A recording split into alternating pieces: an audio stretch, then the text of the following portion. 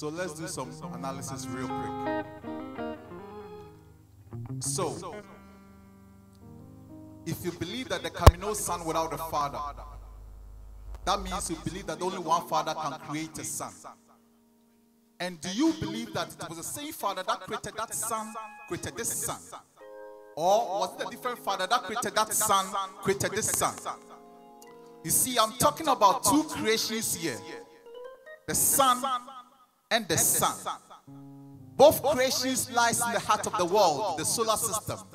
Both lies in the heart of the Christian, the Muslim, or other religious isms. One is more than 100 billion stars in the Milky Way. And one is actually the way where you cannot find your way in the Milky Way.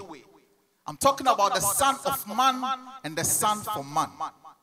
You see, the earth makes a complete revolution around the sun every 365 days. And we add a year to our sun's age every 365 days. 93 million miles away from the earth. We are so close like the sun in our hearts. When you do the maths, assuming we have started counting from 7 billion BC, you will see how many fathers this sun has fathered, the amount of energy the sun has provided.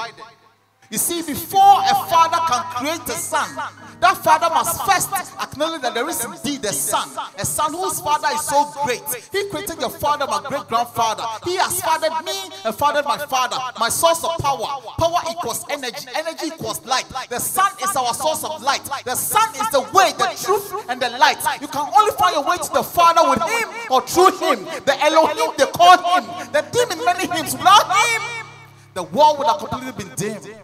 See, he fills my morning gladness to the brim. Blessed, the only potentate, the King of kings, Lord of lords. Yes, that is him. He created the heavens and the earth. His breath warms the earth. Not that dwelleth upon the earth shall worship him. Seraphim and cherubim, all creations worship him. Walid Yakubwa Ishak Walibahim, the first and last of the Greek alphabet. He is super, but I'm not talking about superbet. Yet his wings are mega. His photo has been described with the most number of sentences. He's a reason for the biological principle, photosynthesis. So from Genesis, ladies and gentlemen, let's count our blessings. Let's divide our losses to our profits. Multiply the benefits. What is your answer?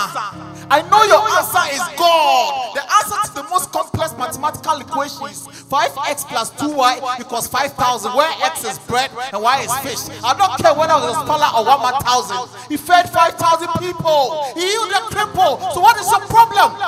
Just bring it. He will solve them. Or not, or did that could be what a dying, or this Messiah Brosai, or not dying, about who buy. Say, I mean, when sit down now, why? So, many work commercial. Thank you.